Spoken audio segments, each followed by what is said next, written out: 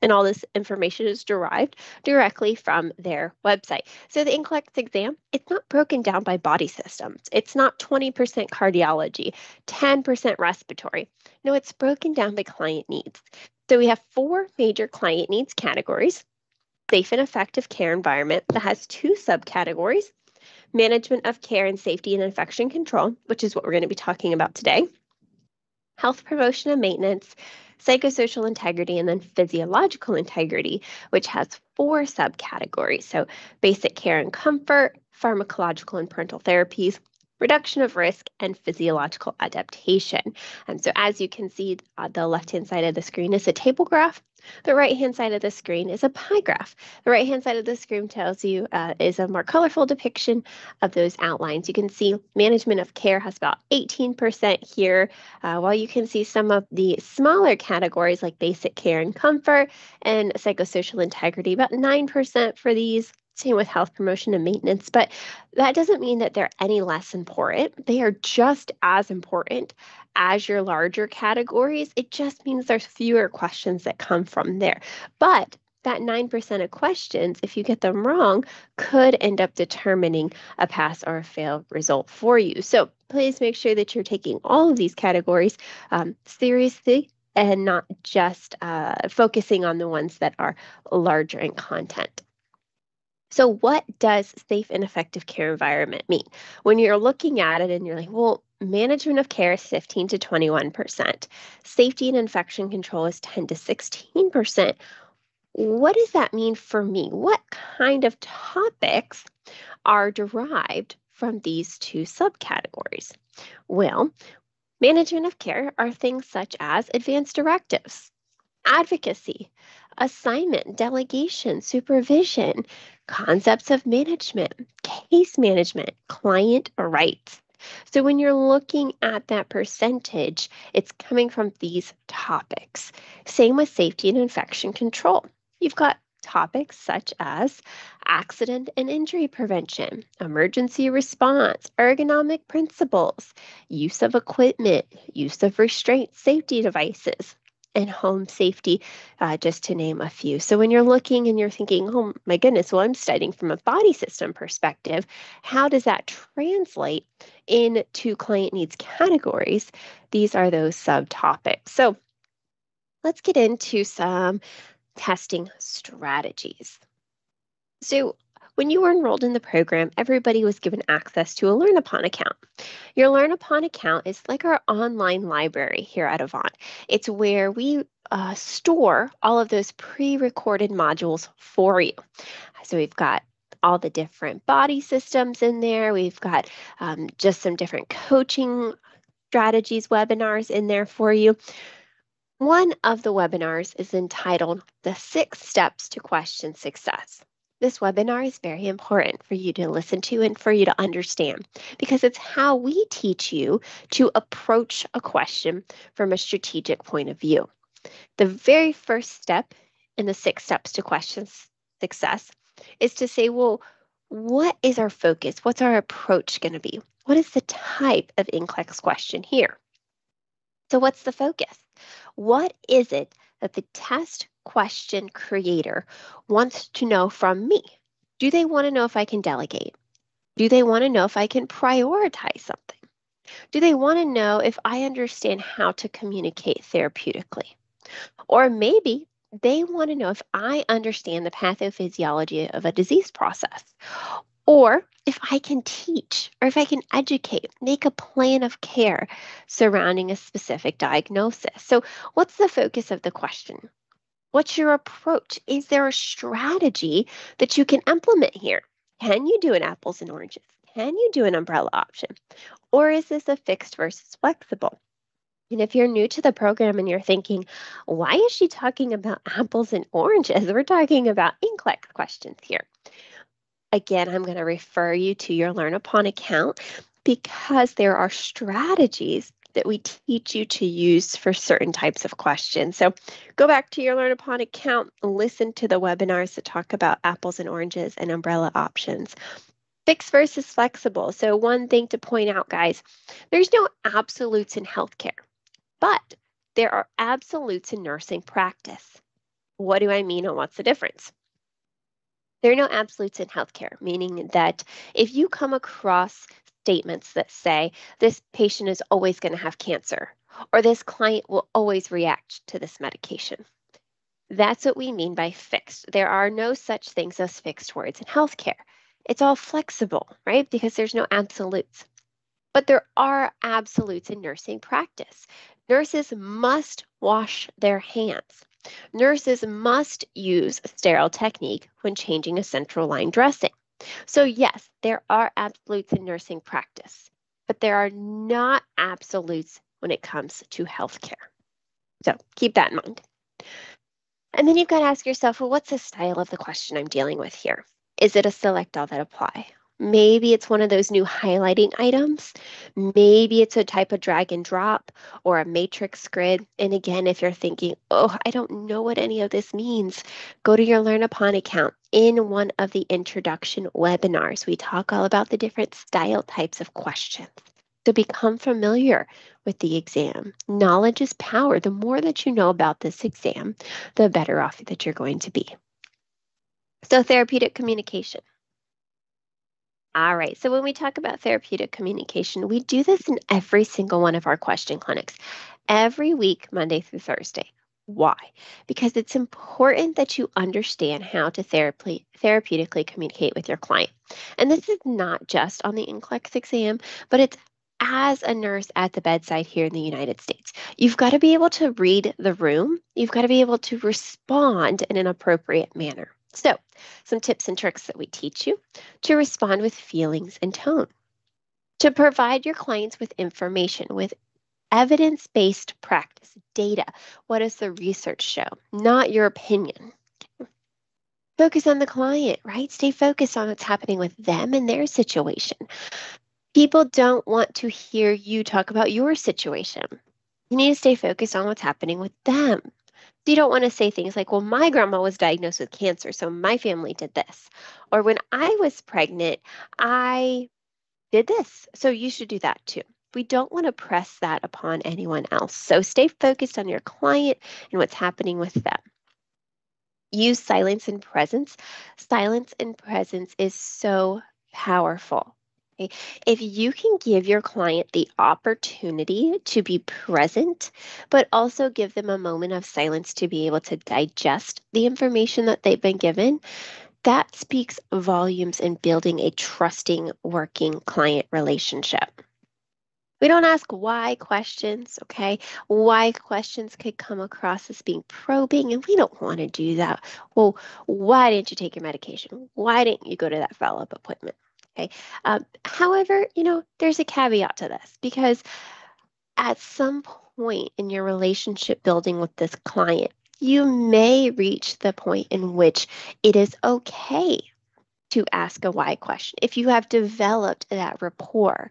But in beginning a relationship with a client, a healthy work relationship with them, you want to make sure that we refrain from judgment and asking why. Okay.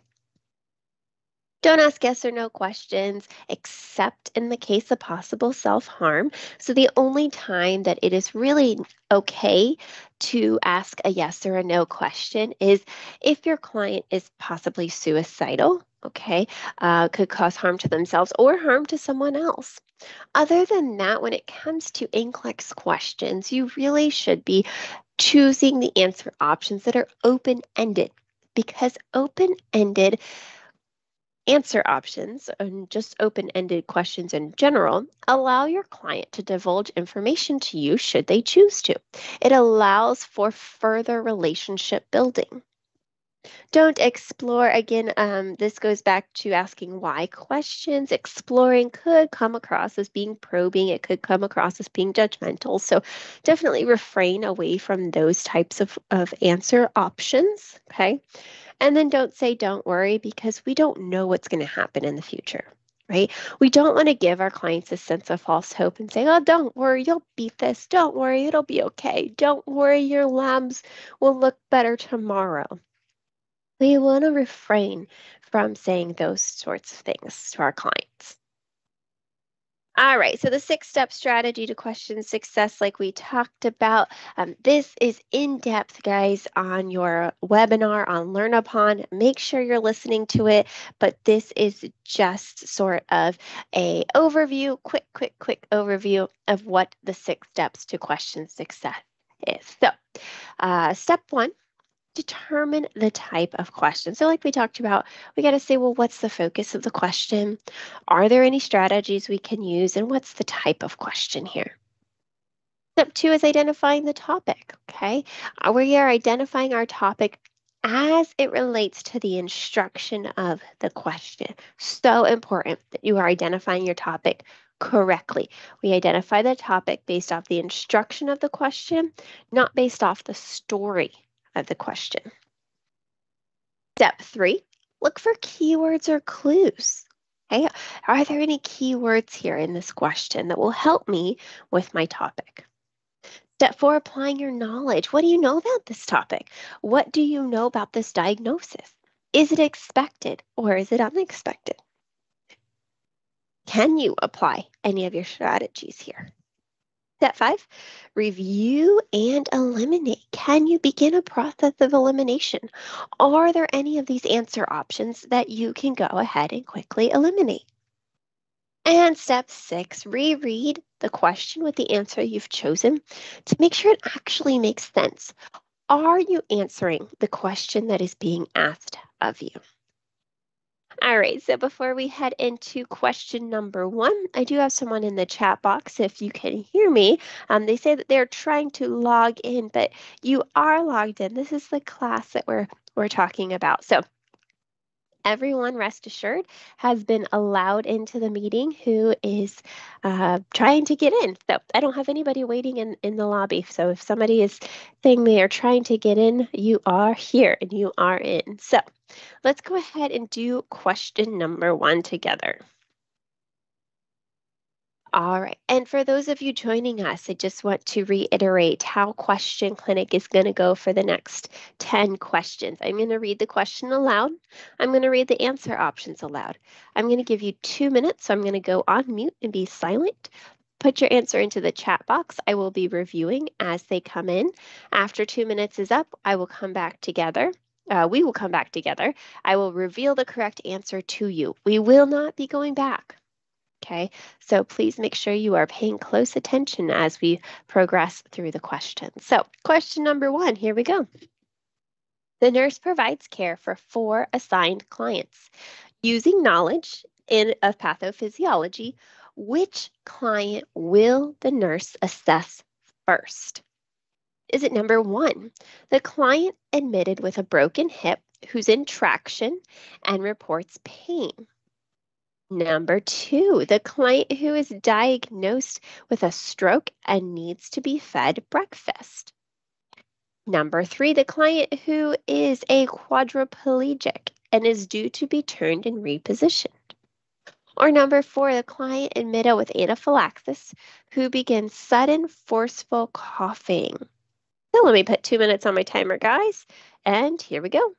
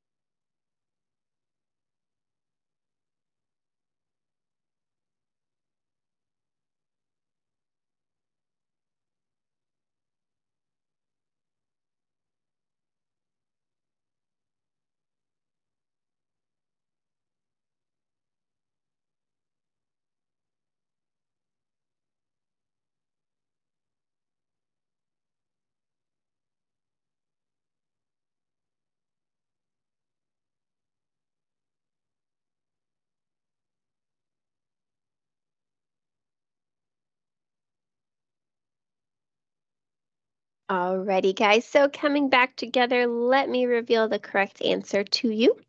And the correct answer, who should the nurse see first? It's going to be number 4. A client admitted with anaphylaxis who begins sudden, forceful coughing.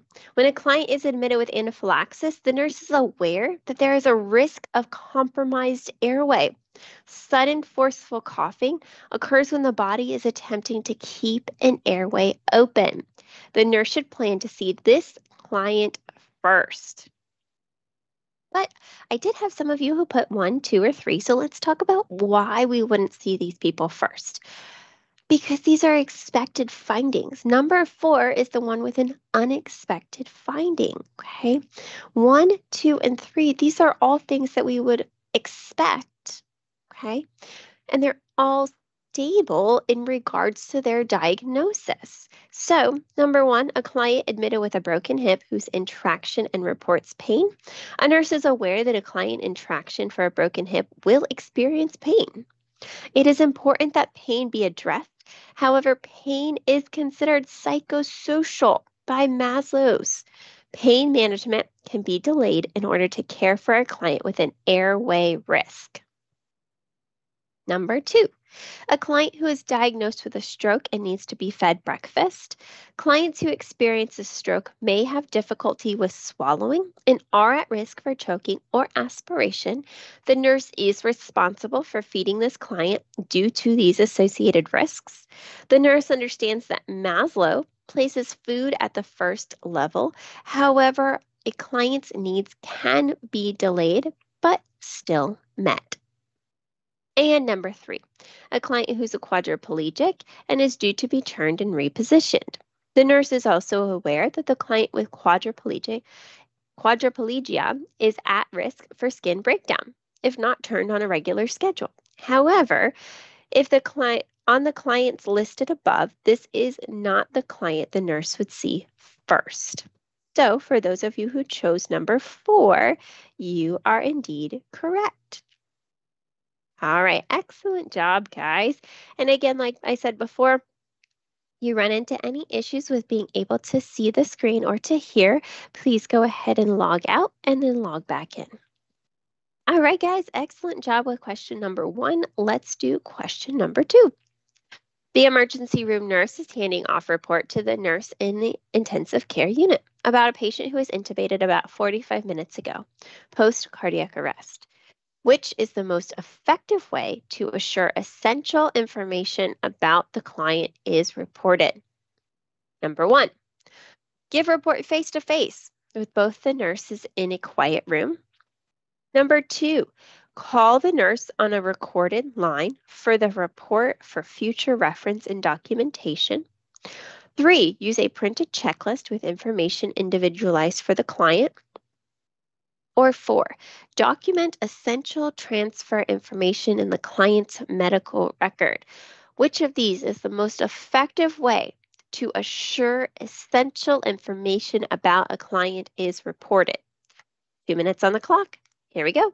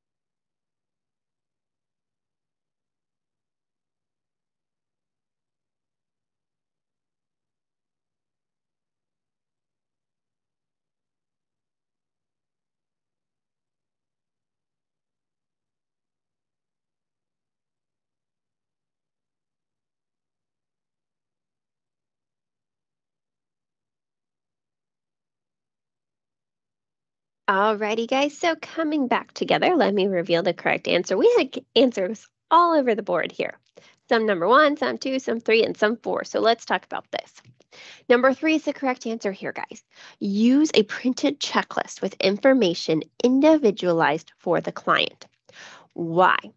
Using an individualized printed checklist ensures that all key information is reported.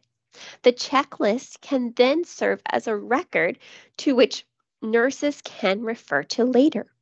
This choice best applies to the stem of the question. For the safety of the patient, to maintain safe continuity of care, organized with a well-constructed systematic report assures that the detailed and essential information is clearly provided in a timely manner, especially in critical situations. So, this number 3 is indeed the correct answer here. But let's talk about the others because some of you guys did put 1, 2, and 4. Number 1, give report face to face with both nurses in a quiet room. Although face to face report in a quiet room sounds conducive, verbal report leaves room for error in memory, right? Number 2, call the nurse on a recorded line for the report for future reference and documentation.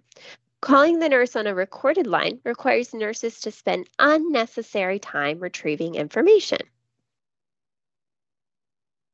And number 4, documentation. Document essential transfer information in the client's medical record. Documentation in the client's medical record requires nurses to spend unnecessary time retrieving information as well. So, number 3 is indeed the correct answer. I have people, if you can hear me in the chat box, you're asking to be let back into the class, but I have let everyone into the class. So if you can hear me, there is no one in the waiting room. So you should be able to access the class, hear my voice, and see my screen. There is no one currently in my waiting room because I'm looking at it right now. So you are here, you're in the class. Okay. All right. And Elijah, you have just put about 7 different 3s in my chat box. Just wanted to point that out. All right. Let's move on to question number 3. Which statement made by the client currently undergoing remission induction therapy for treatment of acute myeloid leukemia demonstrates that teaching is necessary? Number 1, I'm going to miss not being able to spend time with my cat at this time. Number 2, I will be sure to see my dentist this week for a deep cleaning to prevent any infection. Number 3, I must report a temperature of 100 degrees Fahrenheit or higher. Do note that here in the United States, we use Fahrenheit. Okay? I know a lot of you all use Celsius, but please make sure that you understand how to convert.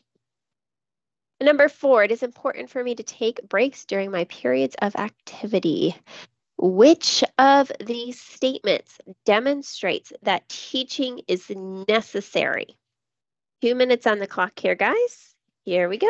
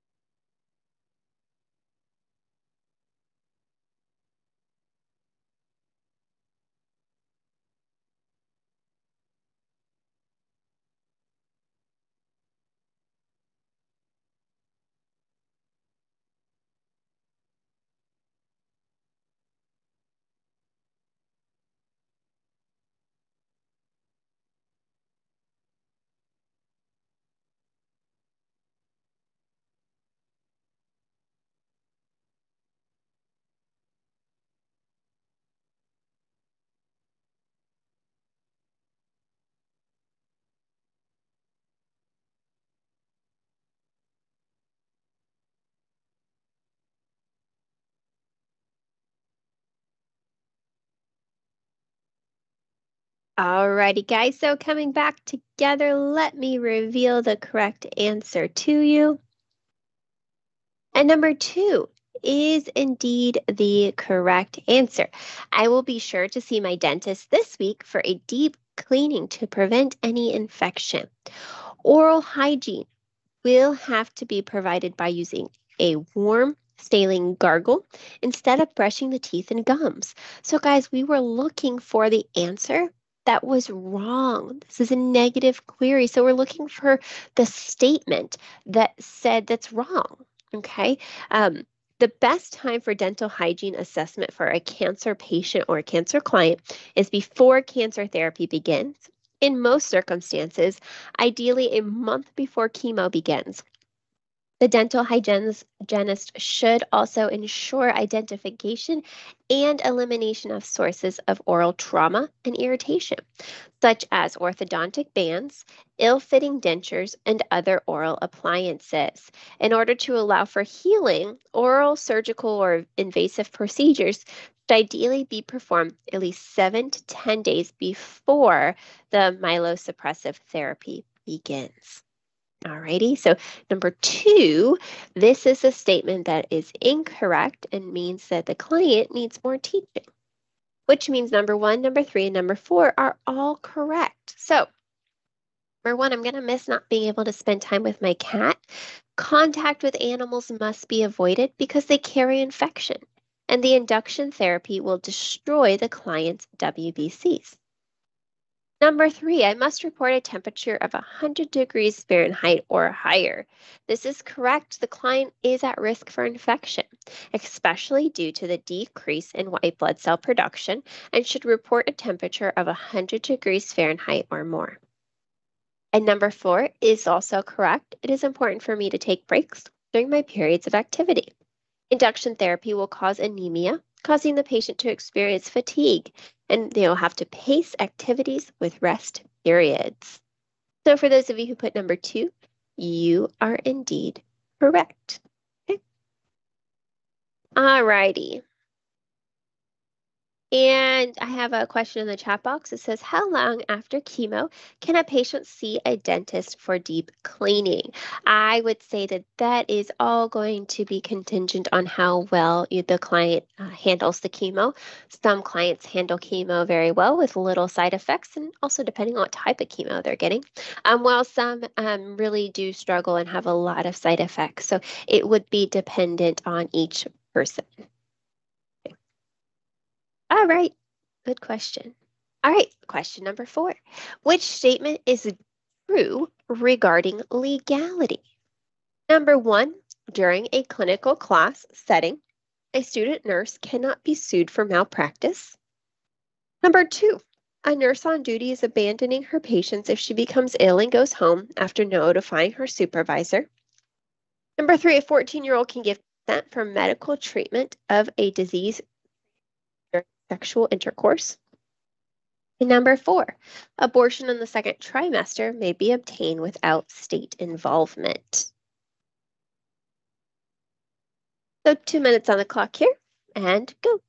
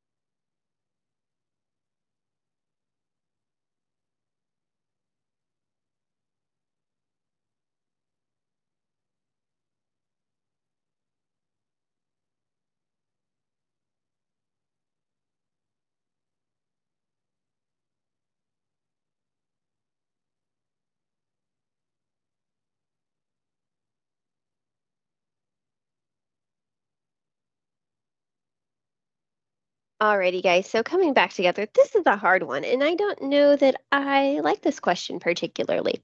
Um, First off, the correct answer is number three, which a lot of you guys did put number three, and that's great.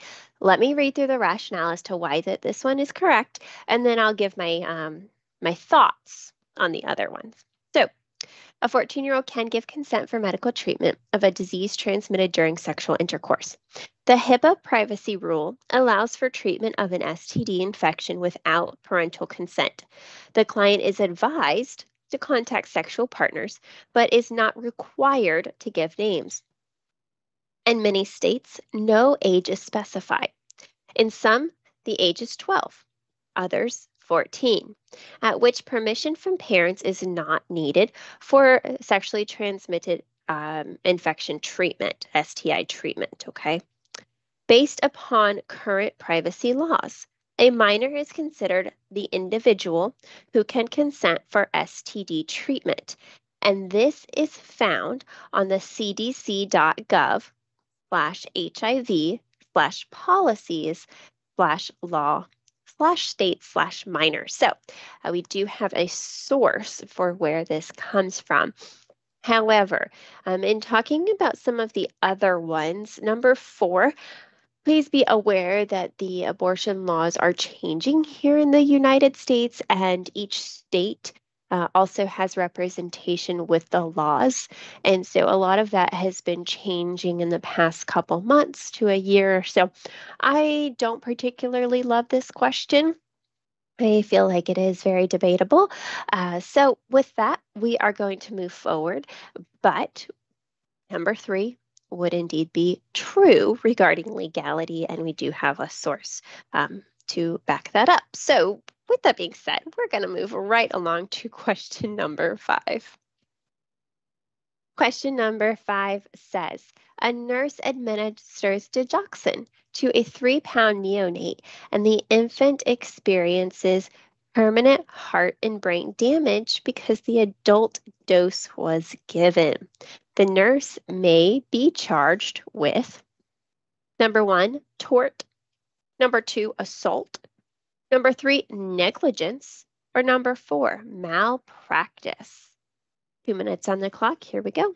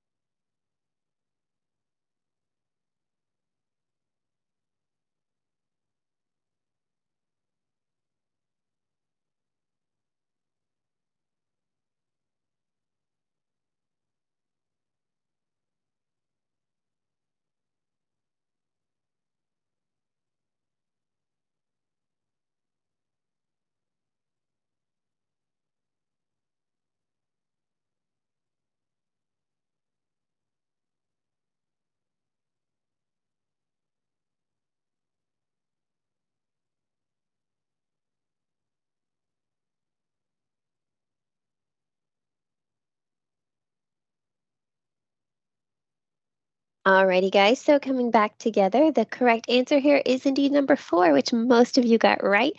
The nurse may be charged with malpractice. The nurse could be charged with malpractice, which is failing to perform or performing an act that causes harm to the client. Giving the infant an overdose, even if accidental, is considered malpractice. Now, one, two, and three, let's talk about why those are incorrect. Number one is tort. Tort is a wrongful act committed on the patient or the patient's belongings. Two, an assault is a violent physical or verbal attack. And three, negligence is failing to perform the proper standard of care for a patient. So number four would be the correct answer. All right, so let's move into our case scenario of the day. So to simulate questions like those found on the NCLEX exam, we have created case studies like you would see in the real world. These cases reflect the kinds of critical decisions nurses have to make in a variety of healthcare settings. So on the NCLEX exam, everyone will be given 3 case scenarios to work through. Each case scenario has 6 questions. So 18 of your questions will come from case studies. It is important that you know how to work through a case study. Now, you may hear from friends or colleagues who've taken the NCLEX exam, there are unscored items on NCLEX that go towards the future development of other tests. So some people may end up getting 5 case studies, but out of those, only 3 are indeed going to be scored, and only 3 of those results are actually going to go towards your result of a pass or a fail. So case scenarios. One of the important things to point out, Nurse Achieve has over 145 case scenarios for you to practice. So I highly recommend that you are incorporating self-generated case studies in your daily study and in your daily work. So make sure that you understand how to work through these cases together. All right. And that's what we're going to do today. So, what did we do? We integrated the nursing process and the clinical judgment model. So, at the NCSBN, they created this clinical judgment measurement model as a framework designed for testing because it does complement the nursing process and other evidence based nursing theories. So, these questions, guys, are going to reflect real world nursing care because we're using realistic scenarios or case studies like we would typically see in a nurse client interaction. So, what does this mean? Well, we all know the nursing process. The nursing process is something that you learn in nursing school. That has not changed. What we are doing is we're now integrating clinical judgment because it's important that we can demonstrate critical thinking ability. So, the first step in the nursing process is to do an assessment. With clinical judgment model, this says I'm going to recognize clues and I'm going to say, well, what matters most to my client in this situation? The next part of the nursing process is a diagnose. This is steps 2 and 3 of the clinical judgment model. This is where we're analyzing clues and where we are prioritizing hypotheses. So we're saying, well, what does it mean? And well, where do I start? Next, we're making a plan. So, step 4, we're generating solutions. We're saying, well, what can I do? Next, we're implementing. Step 5, we're taking action. So, we're saying, what will I do? And last but not least, we're evaluating. So, we are evaluating the outcomes and saying, did this help? Now, a lot of times, if you're working in the hospital setting, you don't necessarily know the outcome of your client, right? We do the diagnosis, we do the plan, we implement the teaching, and we send them out. We discharge them. So we don't always know what that outcome is, but it is part of our nursing process. So it's important to understand that it's there.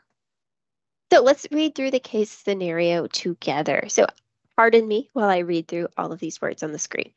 So the case study for the day. AR is a 74-year-old male brought to the ED after falling from a 10-foot ladder at his home. He complains of headache, right arm pain, right hip pain, and noticeable right frontal swelling and bleeding from the lips. Accompanied by his wife, who drove her husband in her car, physical exam findings are as follows. So vital signs, 99.0 degrees Fahrenheit for temperature. Heart rate is 112, respirations are 16, blood pressure is 184/90, and O2 is 96% on room air. General appearance, he's 5'9", weighs 175 pounds. His right elbow has edema with bruising. Neuro assessment, he's lethargic but oriented ×4. Perla, face symmetrical, tongue midline, and moves all extremities. Cardiovascular assessment, regular rhythm, no murmurs or gallops. Pulmonary assessment, lung sounds clear on auscultation. Abdomen, soft, normal bowel sounds. And social assessment, he's a non-smoker, non-alcoholic, and no known allergies, no known drug allergies. All right, so question 6 says, click to highlight which cues in the case study indicate concern. So the case study on the left-hand side of the screen is exactly what I just read to you. So on the NCLEX exam, what you would do is you would drag to highlight the words or phrases that you feel indicate concern.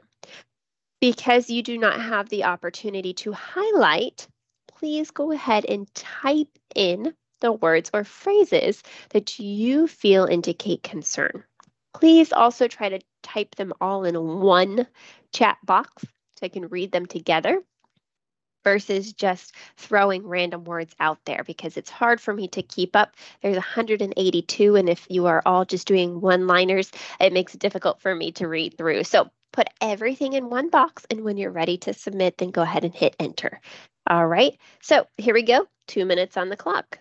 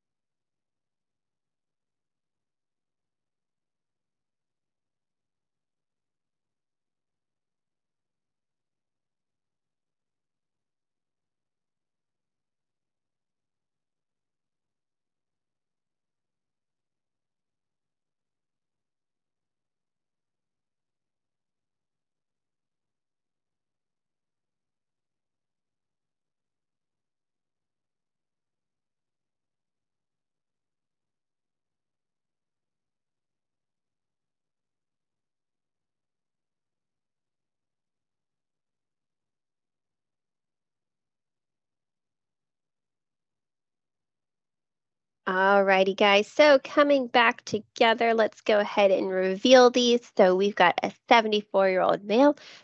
Patient's age, advanced age, is more susceptible to serious bone injury or bone loss, at higher risk for fractures and healing.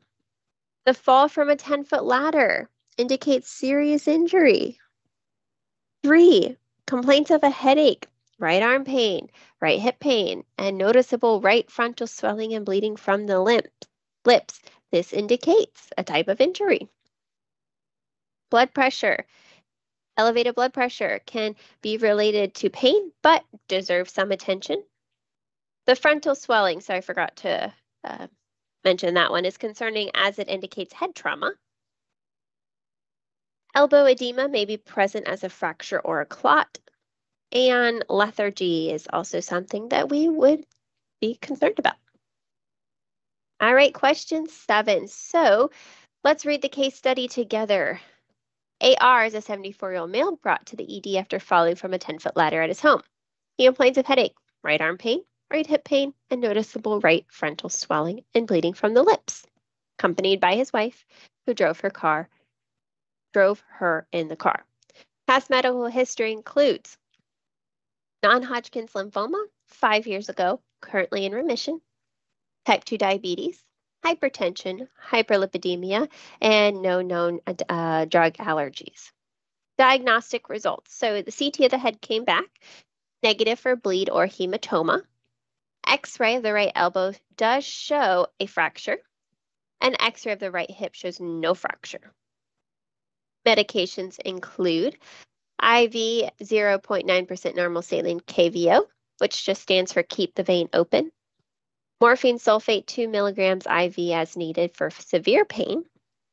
And the physician has ordered a CT scan of the head and pelvis, X-ray of the right arm, labs, a CMP, a CBC with diff, and admit to the ICU for observation. 7 is a drag and drop.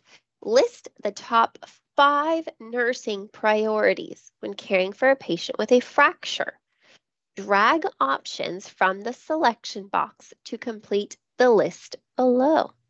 So we have down here 8 different selections, 5 of which you need to choose. It does not matter the order.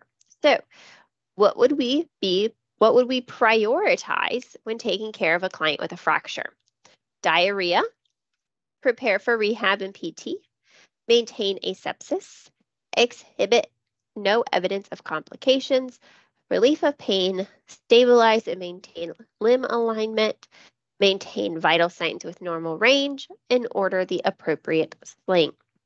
So I know it's going to be a lot to type out. I do apologize, but go ahead and try to put them all in one chat box for me. Okay, 2 minutes on the clock here, guys. 5 of the top nursing priorities for a client with a fracture. Here we go.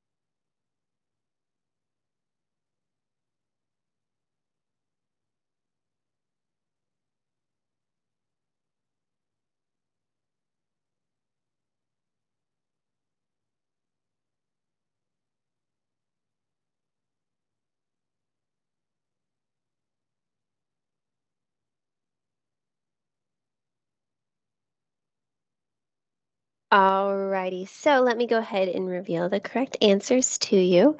Relief of pain, stabilize and maintain limb alignment, maintain asepsis, maintain vital signs within normal range, and exhibit no evidence of complications. These would be the top 5 nursing priorities when caring for a patient with a fracture. Now, it doesn't mean that the others are not important.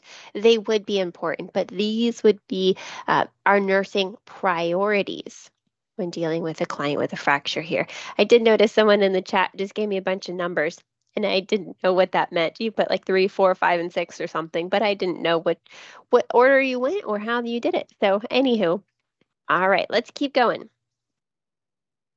Question 8. So let's see, we have case study that has progressed. So under our case study over here on the left-hand side, 5 days post-op, the client is recovering from elbow surgery. Pain level reported 3 out of 10, and vital signs are stable. We have some physician discharge orders. So resume home meds, follow up with the surgeon in 2 weeks, follow post-op instructions, and outpatient rehab 3 times a week.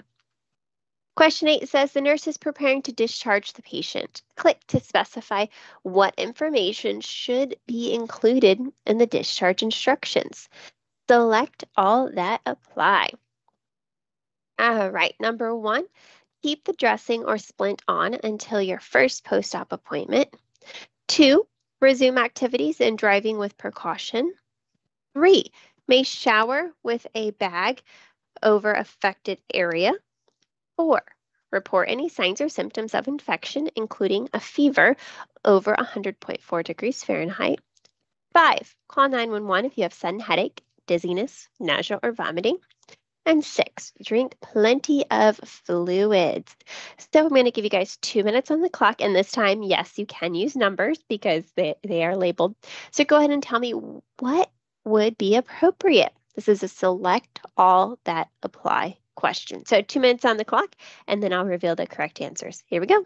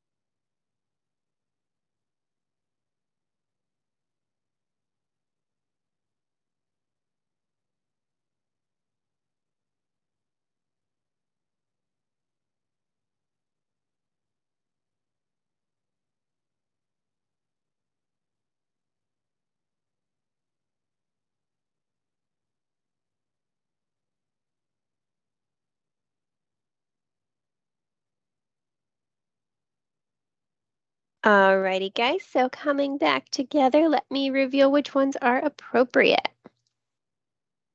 So number 1, 4, 5, and 6. I do see some of you put in here all except number 2, but I do want to talk to you about why number 3.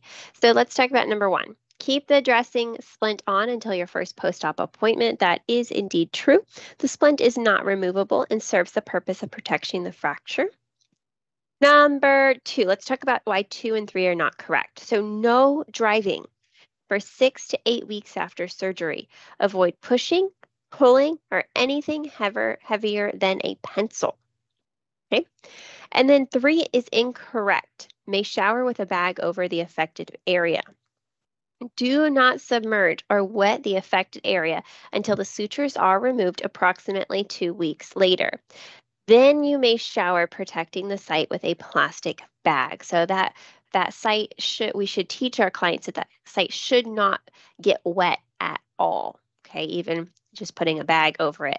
Evidence-based practice shows that we should teach that area should not be wet at all, period. Bag over it, not a bag over it. It shouldn't get wet. So we would want to teach that the affected areas are not getting wet in any way, shape, or form until the sutures are removed approximately 2 weeks later. And then 4, 5, and 6 are all correct. Okay, we would want to teach them to report any signs or symptoms of infection, call 911 with sudden onset of headache or dizziness or nausea, vomiting, and drink plenty of fluids. Number 9. So our case study has evolved. So 2 weeks after discharge, AR has fallen 4 times for weakness, and the wife reports he is easily agitated.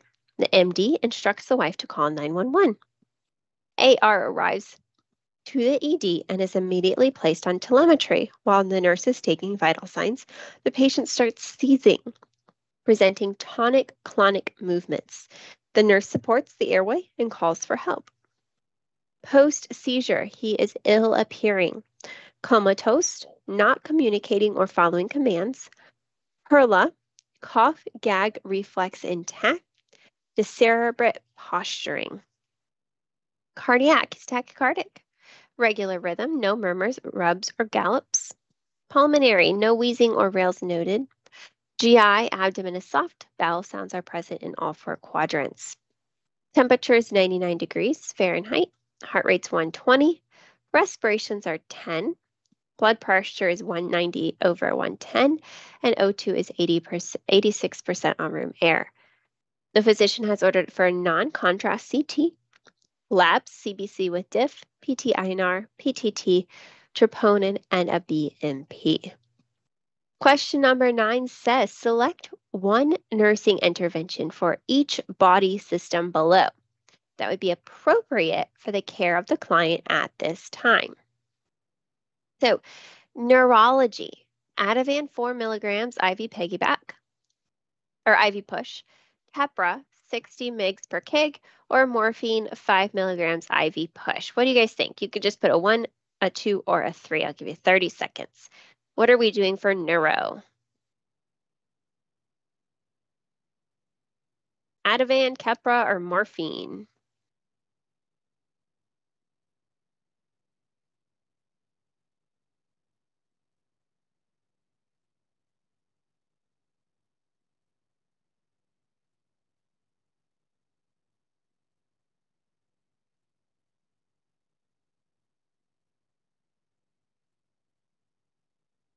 All right. So I don't know that I necessarily agree with this response because it does tell us over here on the left-hand side, post-seizure, which tells me that we are now in the post-ictal period.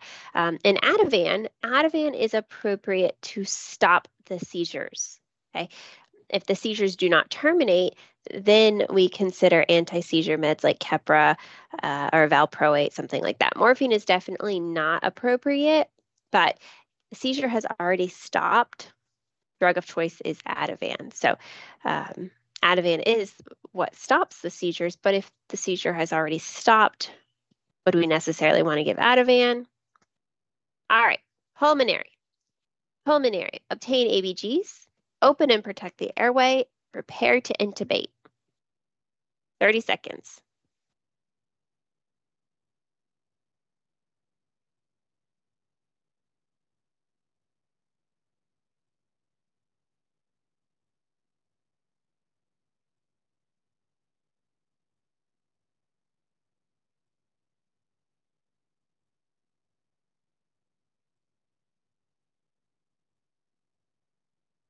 All right, for pulmonary, we are going to prepare to intubate. So think ABCs.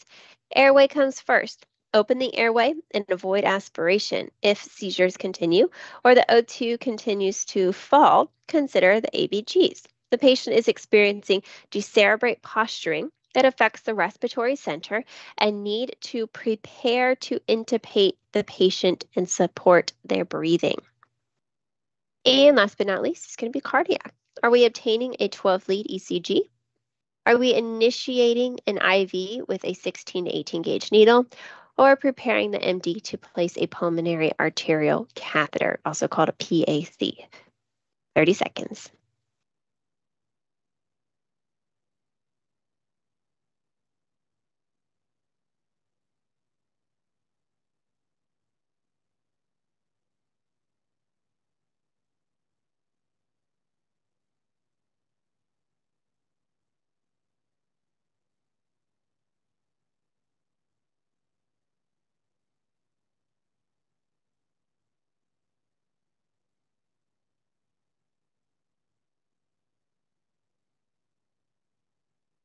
Alrighty, and this is initiate IV with 16 or 18 gauge needle. Why? We've got to establish a way to do fluids and medication. A 12 lead may be done, but it's not the priority over establishing IV access, and placing a pulmonary arterial catheter, also known as a Swan-Ganz, is a good way to monitor hemodynamics, but not the priority at this time. Ooh, it's a little tricky, a little controversial there. All right, so on the left-hand side of the screen, the information has not changed at this time. Question 10 says, AR is diagnosed with a subarachnoid hemorrhage. Select from the drop-down menus below to demonstrate appropriate nursing care. So actions to take: administer nipodine, nimodipine as ordered, prepare for an angiogram, administer aspirin, or prepare for a lumbar puncture. 30 seconds on the clock. Which action are we taking here? And you could just put 1, 2, 3, or 4.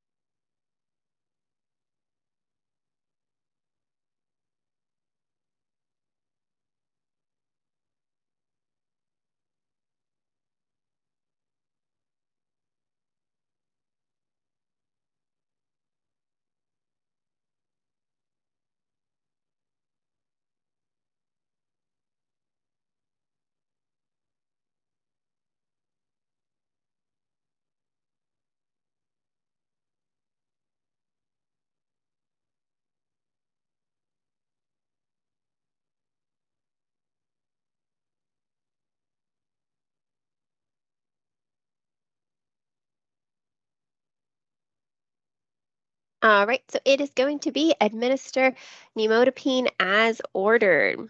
Okay, initially the bleeding must be controlled and lower the blood pressure to prevent ICP. That's our goal. Nimodipine is a calcium channel blocker and can reduce the blood pressure and prevent spasms. So that is why we would go ahead and give that one. And the parameters to monitor, give 2 to 3 liters of O2 nasal cannula. Report urine output of less than 200 mLs per hour or greater than 200 mLs per hour, less than. Monitor blood pressure frequently or monitor extra vent drain, EVP.